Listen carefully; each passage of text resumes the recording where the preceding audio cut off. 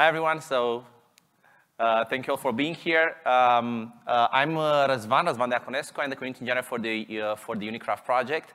And my talk is going to be the journey of the Unikraft project from a small project to what I would call a maturing project, maybe not yet mature, and how we ended up there. The aim is to give you this story to show you lessons that we learned along the way, in the hopes that you would be able to use them for the project that you are part of, so kind of growing them to, let's say, as I said, a maturing project.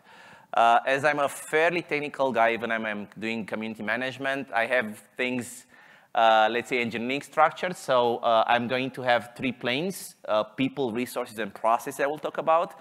And then in the end, I'm going to focus on three takeaways, lessons learned, difficulties, and challenges ahead. For starters, about Unikraft, maybe some of you know, some may not know. Unikraft is a unikernel. We actually call it a unikernel SDK, software development kit, meaning you are able to tie in different pieces to create a unique unikernel image. The keyword for Unikraft is specialization, meaning that you would be able to select given components that you typically have in an operating system and application, select those components, and carefully tune them towards your use case. This gives you 3 to 4 prime benefits. The most important one is efficiency. You're going to waste less memory, so memory footprint is going to be reduced because you're only going to select the required pieces. Imagine you're going to build an Nginx application, you're going to require a networking stack. If you're, however, going to be the database application, you're not going to require a networking stack, you're just going to require some standard library and some file system. So that's the prime benefit, only carefully tailoring the required bits to your application.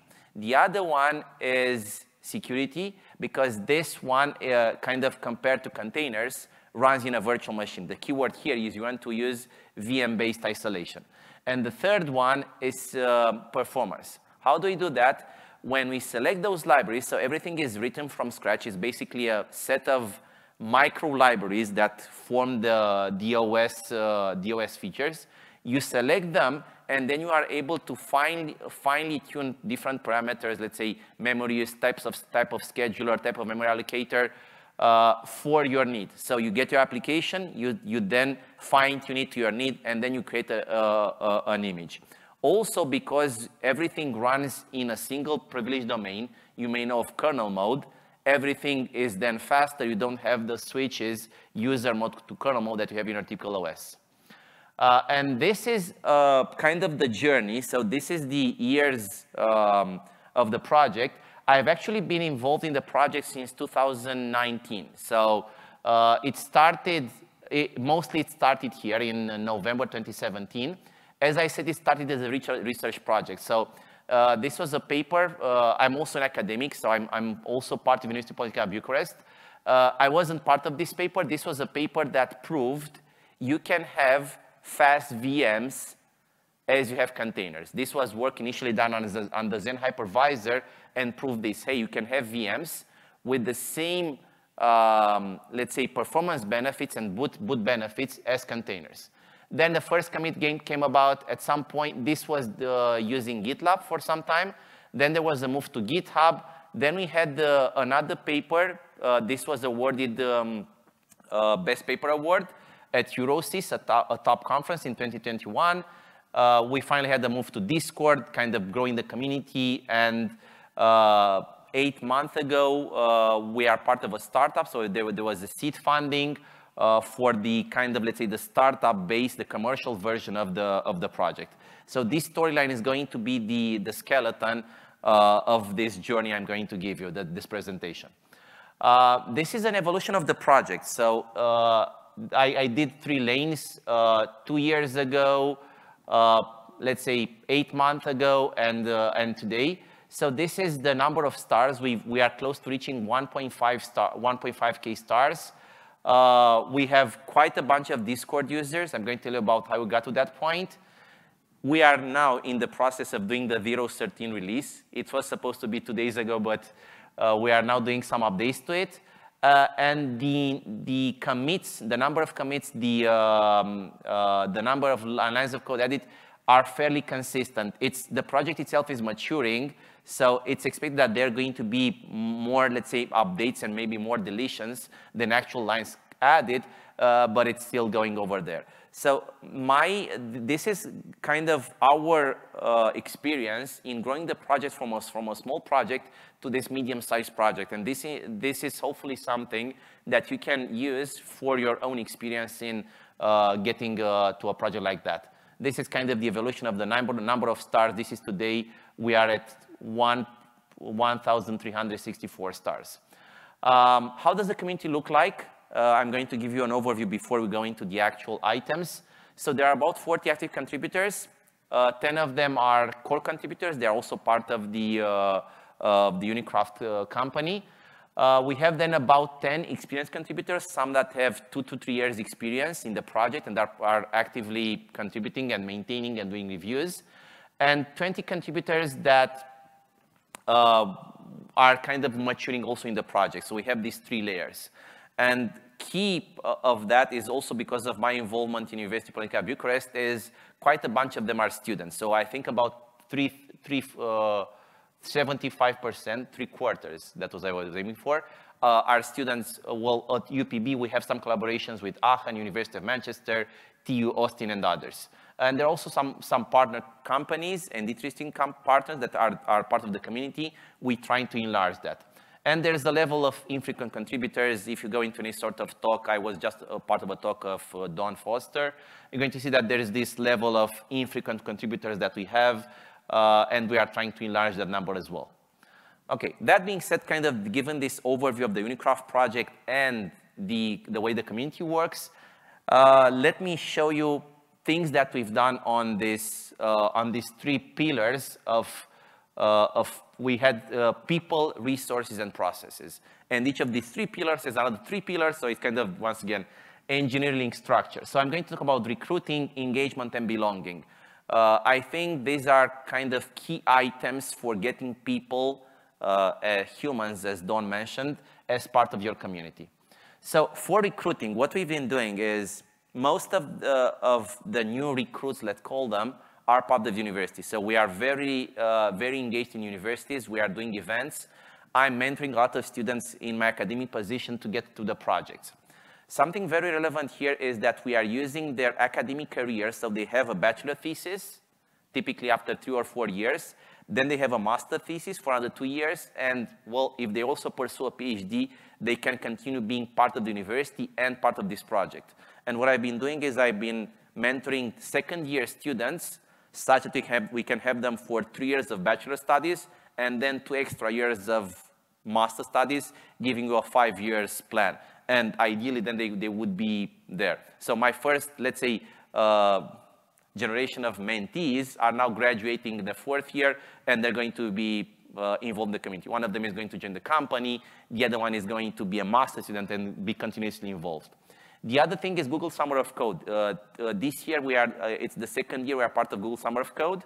We have now 5 projects, 5 students. Last year, we had 3 students. Out of the 3 students last year, 2 are actively involved. One of them is actually very actively involved, Maria, and she's now also gaining a mentorship role. And we now have 5 new students working on different layers. We are also aiming to go for Linux Foundation projects, outreach, and the others. And another way of recruiting is, of course, through the company, through Unikraft GmbH, kind of getting new people, experienced people that work both on, let's say, the commercial side of things and the open source side. And of course, industry partners, we are both in the open source side. We just had a talk with a company that's interested in Zen and Zen support, and that was now part of a talk with safety. It's part of that, and some other companies, potential clients, we try to draw them to the community. Then the other, I think recruiting is one thing, but the most important one is engagement. How do you get people once to contribute and then to be continuously contributing? So for that, what's very relevant is to kind of to keep them challenged. Challenging means you have to have some sort of personal tracks, and we have a lot of items, and we allocate people, hey, you can work on this, based also on their technical level and their desire. I want to work on it. I think this is interesting. So there's Sergio is working on bootloader. Dragos is working on minimizing and PI support. Razvan is working on synchronization. Maria is working on security. Theo is working on application compatibility support. So everyone has their own track that they work on, and they also get review tasks, so any sort of item that keeps them as part of the community and also keeps them engaged. Also, we do a healthy level of mentoring. We start early, and we have weekly times, one-to-one discussions we have with them, making sure they make progress, if you had any sort of questions, so kind of keeping a close-knit community and making sure that each mentor and mentee are well connected.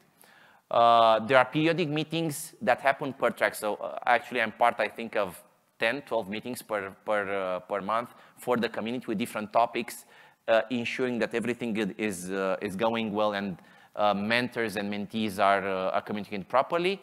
And also there is a level that we try to increase of ownership. So kind of empowering people with new tasks. That can be technical tasks, that can be community events, or any sort of community leadership, such as release management, CI/CD manager, PR manager, and all those roles, kind of growing people in to keep them engaged. I think this is kind of the most important part here. It's fairly easy to get some people to do something, but to keep them continuously engaged, this requires some extra juice, and these are items that we've been using so far. And for belonging, so being part of the community, we have different items. Up until some time ago, we organized weekly hackathons. We gathered in university during Saturdays, close to each week, and we work on different items. Then we kind of evolved. We now do one monthly hackathon. It's thematic because it was kind of too often every week. So we do that. We get the university. We also keep it online so people can join. It's going to be mostly for people in UPB, in Bucharest for us, but anyone from online can join. We have then some sync calls. We purchase pizza and everything. Starting from last year, we are doing a community gathering. We actually get everyone from the community in the mountains. There are people from Germany who fly there, France, UK. We're trying to get it bigger this year. And in October this year, we're going to have this community gathering to get everyone there. Swag, public appreciation, so everyone that's contributing has kind of their name attached to it. Every release has the contributor's name on it. Hey, we did this. Thank you so much for that. This person did this. These are the fixes, reviews, and everything. Social events, we kind of have dinner outs or meetings or anything like that. And continuous support and mentorship. As I said, there are weekly talks, there are discussions, private discussions, one-on-ones, just to make sure that everyone knows we are part of the same group of people. The other item is resources, and I think this is something that I didn't see that much discussed. Most people are focused on processes and on people. Sorry. But these are very relevant, especially the money part. So I'm talking about services. You want to use something to, well, ensure your work gets done. You want to get money for contributors, for mentees, for employees, and you need infrastructure to run your code, infrastructure to deploy, to test, to make sure everything is working properly. So for services, this is kind of the easy part, because for this, we can use GitHub, Discord, any sort of service out there, and it's typically free or has some sort of open source variant that we could use. Using Google Drive, we're using HackMD for a lot of notes. If you're not using HackMD, I suggest you use it. It's a very good tool to have collaborative editing. It's fun for that. And of course, we have the kind of now with the seed funding and the backing of a company that can provide services such as the CI/CD system, and all the others are there. For money, well, you need money for several things. You want to organize events, you want to get pizza, you want to get some items, you want to get traveling, and maybe we want to have scholarship, right? So how do we do that? Well, we have some university funding. Also, this is part of some collaborations with companies, but also because we, in the university, we are fairly supportive of open source work, and everything that deals with open source can get some funding. So there's quite a bunch of that we can give for events, for scholarships, for workshops. We have several people that benefit from that, or events that we can do. The company itself provides money, one for employees, and then for other meetings. If we want to travel for a conference such as this one to connect with others that's happening.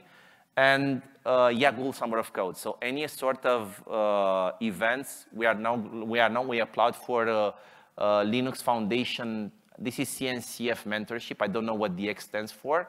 We're looking for outreach as well. So any sort of program that provides money for projects, we're part of that. And this gets kind of a nice amount for for students to work during the summer. The infrastructure is provided by the university. So in UPB, we have, once again, very supportive open source, virtual machines, CI/CD system. We have some Kubernetes integration. This happens over there. Test stations. We have stations that are now using ARM, that test Zen, test Hyper-V. I know it's all Hyper-V, VMware, all the platforms that we're using. We benefit from university, and also Unikraft, because of the company, and it provides you the required bits and pieces, gives the infrastructure that we need. The other part is the process. This is something that you're going to see as part of my being here of the Open Source Leadership Summit.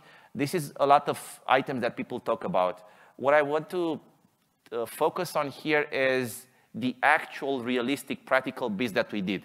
Because in theory it sounds good. Have better documentation, attract users, make sure you have time for them, make sure they are challenged. But it sounds good in theory. It seems easy to do, but it's a great distance from saying something to actually being able to do it. So let me just go through the items that we did for code management, community management, and raising awareness, and see maybe it's something that you can also use for your projects. For code management, we've been using, well, anything that's GitHub related, all the items out there. So these are kind of obvious items. CI/CD is very important, and for us it's very different because we have to run different items with different compiler versions. It's kind of very complicated. The CI/CD system itself is pretty flawed. We've been using Concourse, and it's shaky. We're looking for Tecton or some other solution, so we're going to see how that goes. Labels, themes, there's a governance repo that we're using, but only to the minimum. We don't want to add any sort of layer that makes things difficult for the community to work on. We've now been using a roadmap, and each item in the roadmap has two, let's say, owners, a project manager and the tech lead. The project owner is responsible making sure things are happening, and the tech lead provides all the kind of the technical muscle to ensure this gets done. I'm filling project owner role for a bunch of projects, and the actual smart and hardworking people in the community, not myself, are doing the tech leading. A lot of, well, verification, validations, and something that's very relevant here, and I would advise everyone to do this. Up until 3 years ago, I think, releases were once every year. And it kind of happened, let's do the release, and you bumped stuff in. Code quality wasn't that great, and it also kind of it was a lot of time between releases. And then I kind of come with the idea, let's do it every 2 months. And we've been doing, I think, 5 or 6 releases once every 2 months. And what we are now doing is once every 3 months. It was very difficult. Once every 2 months was putting a lot of pressure on people. 3 months is more livable. But if I could just give you the example of the 0.13 release, 2 weeks ago, we had, let's say, I'm not sure, 3 PRs out of the planned ones. And for 2 weeks, we now have maybe merged 50 PRs. So releases do work. Deadlines work. Do this periodic release schedule, and things will happen. On the community management side, we have a lot of meetings, maybe too many meetings, but we try to make sure that each track has the support required. People are communicating, they are on the same page, and it makes sense once you have a live discussion to make progress. So we do that, we use Discord for that. There are a lot of challenges. If you're going to enter on Discord, maybe I can just show you a quick run here. You're going to see there's quite a lot of channels. So there's quite a bit of them that we have here. Each particular item has their own channel, kind of to organize things neatly. There's a community leadership team. So I'm leading a leadership team, let's call it, that takes care of blog posts, CI/CD system, PR management, governance, documentation. Each kind of has their own role and takes care of different items, and these have been students that have been upgraded, promoted to this item. The track owner technique I just meant you, and also there's a continuous kind of feedback loop, making sure that people are making progress and also they are challenged. So if it's too difficult, let's go down. If you're now completing it, let's look for something else. So kind of continuously adjusting what you're working on with your current skill level and expectation and time. And for awareness, I think the most important items for us are hackathons. So we've been doing hackathons. There's actually a hackathon happening no, it's not right now because in Europe it's very late. There's a hackathon that was happening 10 hours ago and is going to happen 10 hours from now in Porto. There's actually, I just talked to Raluca, there's going to be another one here in Vancouver on the 23rd and 24th of September. So we're organizing, we contact other universities. Hi, Joel. Speaking of the devil and the 23rd and 24th of September, Joel is our host for the hackathon in Vancouver in September. So we've been contacting our host and our most gracious and helpful for these hackathons, and these give us a lot of, let's say, visibility and getting people in. There's a new employee that we kind of advertise Unikraft during a hackathon. And there are some other people that are now involved in the community because they took part in these hackathons. We just travel abroad, and we do, it's not kind of, I'm not sure, marketing. We are actually doing technical stuff. We are doing PRs. We are doing open source work for 2 days. And we're getting people in. So there's now in Porto, we had one in Amsterdam, we had one in Athens in 5 weeks' time. 29th of March, it was in Athens. 10th of May is now in Porto, and in between it was Amsterdam. Also, this is with the help of universities. So Joel is from University of British Columbia. We have these contacts, and we are able to organize this. This also gives us the privilege to advertise to kind of create this network at universities. And when we advertise Google Summer of Code, we already have people, hey, Unikraft is out there, have your students apply. And yeah, you get kind of this broad exposure to students and young technical people that can also not only see what Unikraft is about, but maybe make their first or beginning contributions to open source projects. We were able to get about, I think, close to 50 PRs from the hackathon in Athens because there are a lot of people, and they made it to upstream, which is pretty cool. The other one is, of course, conferences, workshops, Google Summer of Code. Every time there's some sort of Google Summer of Code presentation, I'm going to be part of it. There's a plan to have a Google Summer of Code Mentor Summit in October this year, somewhere in California, if I recall. So I'm probably going to be there as well. We'll see about my time, but that should happen. Classical blog posts. This is also very important. I'm in university, and when I teach, I have only one logo on my laptop. It's Unikraft. So basically, all students know I'm teaching operating systems, and everyone knows I'm doing Unikraft. And they now come to me, hey, I want to work on this project. I think it's pretty cool. What do I have to do, right? So I'm also doing some, let's say, recruiting of mentees, but it's also that people know about this and they want to, hey, I want to work on that. Seems pretty cool. The community is building and it works. So having people that are involved in the university and are able to have some technical background to get people on board is very important. This is what we are doing also in collaboration with RWTH Aachen and some other universities.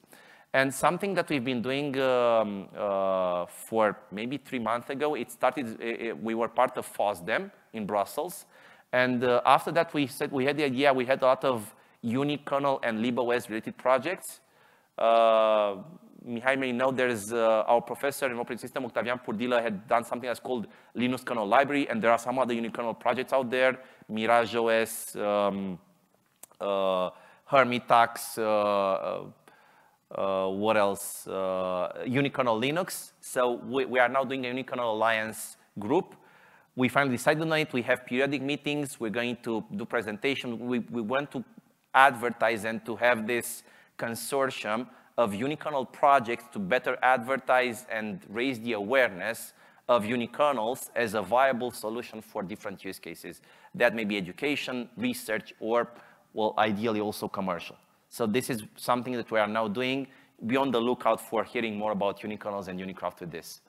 So as some takeaways from our experience, from our journey, once again, our journey is from a small research-focused project to one that's now maturing, so a medium-sized project. It's, I think that it's a very important item to consider because people are, you see a lot of presentations of open source and you see people talking about kind of larger projects, how do you organize them. But I think this kind of this adolescence phase where you grow from a very small project to once again, a maturing one, this is also very relevant. This kind of gives you the foundation on top of which you build your actual project. So these are difficulties that we faced, maybe we are currently also facing. I added some of them. One of the most important one is that it's very difficult to get people to do reviews in time. That's why releases happen. Everyone between coding and reviewing will always choose coding. Yeah, I want to code, I want to do some pull requests, I want to fix that feature. I don't want to spend time reviewing other person's work. This is where releases come in. It's a constant issue. I'm pinging people constantly, hey, please review this. We have a healthy number of reviewers, and also with the release schedule that helps, but it's a difficulty. The other one, at least for Unikraft, is we have multiple architectures, multiple compilers. It's C language, GCC, different version. That doesn't work, that works there. It doesn't work for VMware, maybe it works for Zen. So having this diversity of environments is a problem. The other one is the CI/CD, which should be very important, but also in conjunction with the diverse ecosystem makes it very difficult, and we are working towards improving that. And this is also, it's something that we are struggling a bit with. We think this is the way we need to have actually a lot of newcomers, but they tend to overwhelm the experienced people, and you need to have some time to properly guide them. I'm kind of doing this balancing act of getting experienced people and getting newcomers.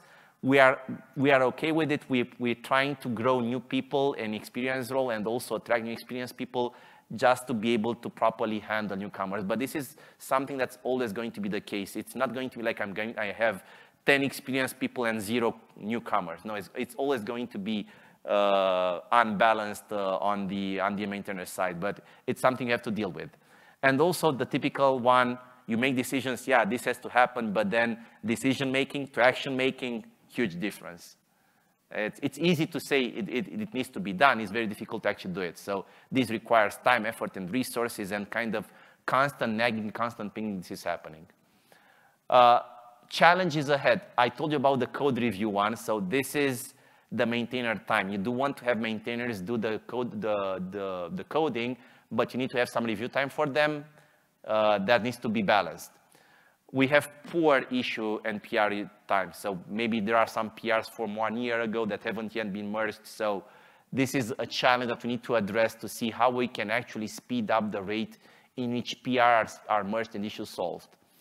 The obvious one, growing and recruiting experienced people, you need them to kind of get the offload from the maintainers. Building, this is in conjunction with governance model, building a more a well-stabilized, a well-defined community hierarchy. Currently, it's pretty informal. I think that this is something we typically say, we are not yet there. So this is a learning process. So as part of our project, we are now learning when is going to be the time and how the community hierarchy is going to look like. It's not yet the time because things are pretty informal, but it seems we are headed that way. Yeah, so there's also always a balance between code quality and fast merging. You know, you may have heard of the topic of optimistic merging. I tend to favor that. Most of the maintainers don't tend to favor that, so there's a bit of a conflict there, but we're kind of coming to some sort of arrangement. But there's always the idea that we are very slowly merging because of focus on code quality. So we want to balance that out as well. And this is kind of, I think this is going to be forever. You want things to be better documented and more easily usable. You just want people to click a button and that works. And finally, this is, I think, is the most important part here. What I think is items that we learn through the process that can be transferred to other projects. Very important is connect to universities and attract students. I know this kind of sounds easy. I know students out there, but it's something that personally, because I'm also an academic, I feel this must happen and you have a lot of potential there. Of course, it requires a lot of, let's say, caregiving and nurturing, but it provides a healthy number of potential contributors if handled properly. And because you have, and universities are very open. I mean, I know Joel here is a great guy, but we also talk to some other people and they are close to his level of greatness in being open to host us, in sending messages to students. People are very, very open to open source, to organizing events, to helping around. So it's a very nice pool of recruiting talent and getting people to work. We actually have people who get assignments and say, hey, I have an assignment to my virtualization class. Can I use this project? Yes, pick up this issue, solve it, and that's happening. Those people from TU Austin, actually, their professor sends, yeah, search the internet, and they end up with our project. I can't focus on this enough, always be iterating. I know there are kind of guidelines and rules, do this, do that. The key that I see is you want to iterate. You want to do something and then constantly 1 month, 2 months, 3 months, something like that, see, okay, how can I improve this? We switched from a 1-year release model to a 2-month one and then 3-month one. We are now doing a 2 weeks feature freeze between the 3-month one. So we are kind of constantly revisiting this, how the community should be organized, how we do our code analysis, how we're going to do the CI/CD system. It's nothing is going to be set in stone, and especially for a growing project, you have to have the, let's say, the versatility and the openness to update the way you're doing things. Not fundamentally change it, but update it along the way. This is something I'm very fond of. Communities are building during weekends. So you actually have to put that extra mile, and Saturdays and weekends are great times for hackathons and the different events. People are free, and that's when we actually do the bonding. Right? That's when the belonging happens. Also, people are afraid, you're going to do this, and we only got maybe 10 participants in hackathon. Is it worth it? Yeah, it's worth it. You have 10, you have another 10, you have another 20, keep doing it. It's going to pay off, right? So, for example, in Amsterdam, we had maybe 10, 12 people at some point, but they managed to do PRs. One of them is doing reviews. One of them is now an employee of Unikraft GmbH. So it works, but you have to keep doing it. You have to kind of to believe that, okay, it's not that much, but if you're doing it, it's going to pay off, okay? And everyone has their place. So we had people that, hey, I don't know about this very much. You're going to learn. You can do this small thing. There are all these small items there's going, or an issue that we're going to do on. And finally, this is something I also heard from a presentation from someone earlier, be human. It's very important to get people to know you are part of the team, you are supportive, and you're going to assist them with everything that's required.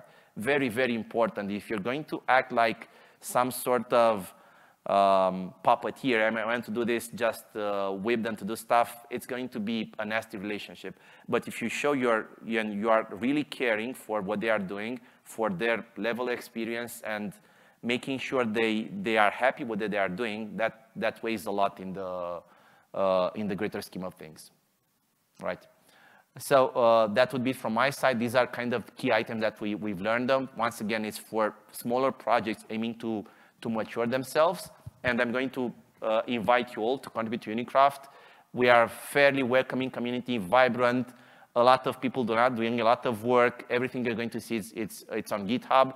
So if you fancy any of those topics, be sure to visit us on GitHub, on Discord, and we can do very nice work together. That would be it. Thank you so much. I think I filled the proper amount of time. If there are any comments, suggestions, feedback, questions, I would be happy to address them.